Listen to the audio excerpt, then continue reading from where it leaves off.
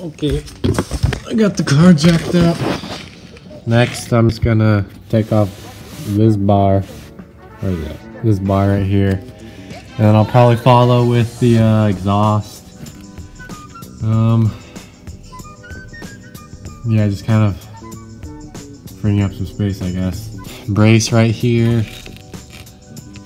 This skin shield looking thing. And yeah, I guess I'll just kind of update you when I got some stuff taken off. Okay, so update. I have the drive shaft off and all this metal bracing stuff. The PPF bolts. And basically all that's left is to unbolt the bella housing bolts and take it off. So yeah, I'll get that done tomorrow, probably. I'm tired, I got a shower. I smell like farts. I gotta go to work, so I'll catch y'all tomorrow. Hello everyone. This is like day 3. I don't really have much time to work on it each day, so I haven't gotten too far. But we still have the drive shaft out. We have all this metal bracing stuff out. The power plant frame bolts are all out. And basically, if you look under here, the transmission is basically on the floor. You can't really see, it's dark, but transmission is like that. And then, yeah, the exhaust is in the way though, so I'm gonna have to try to take that off right now. And hopefully that will allow enough room to take the transmission out and then replace the clutch and then throw it all back together so I can finally have a car again. So I guess I'll just update you guys when the transmission's out or something's out. Yeah. After many minutes of yet wiggling this bitch out, finally got it. Now,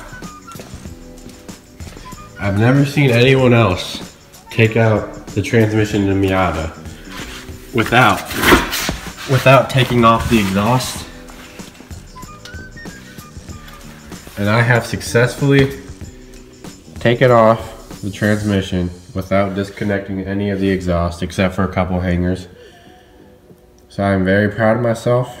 However, I did not take it off because my bolts are completely fucked and they cannot come off. So I left them on and I just believed in myself.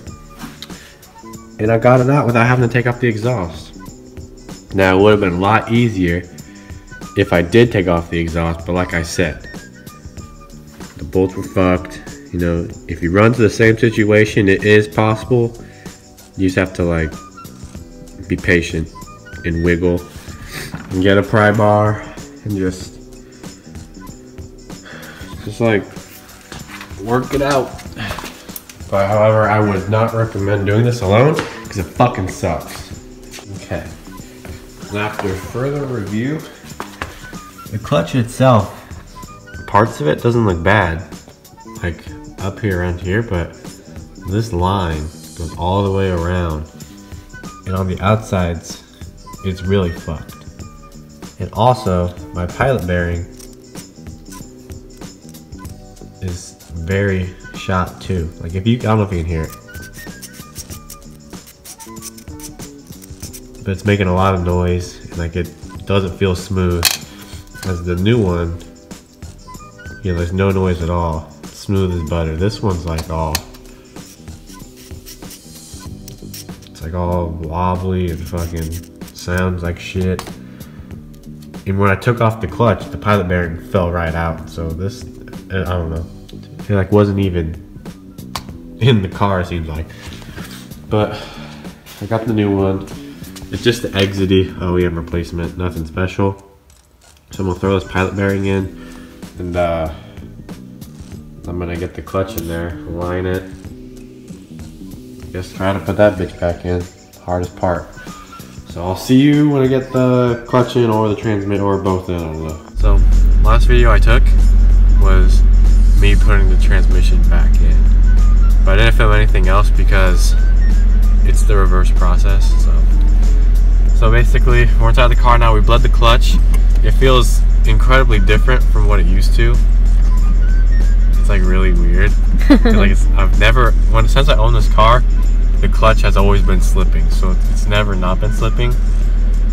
So we're about to see if it moves. All right. Goes in the gear. Oh, bro, we're good. Oh shit, this is new. This is new to me. Before when I drove the car, when like the clutch, you didn't even have to like I don't know how to word it. Like basically you could be at a stop in first gear and have the clutch out and it wouldn't go any, like it wouldn't stall out because like the clutch was shot. But just now, like bro, like it'd be grabbing out here. Ooh, it worked! I've never driven this car like this. This is insane.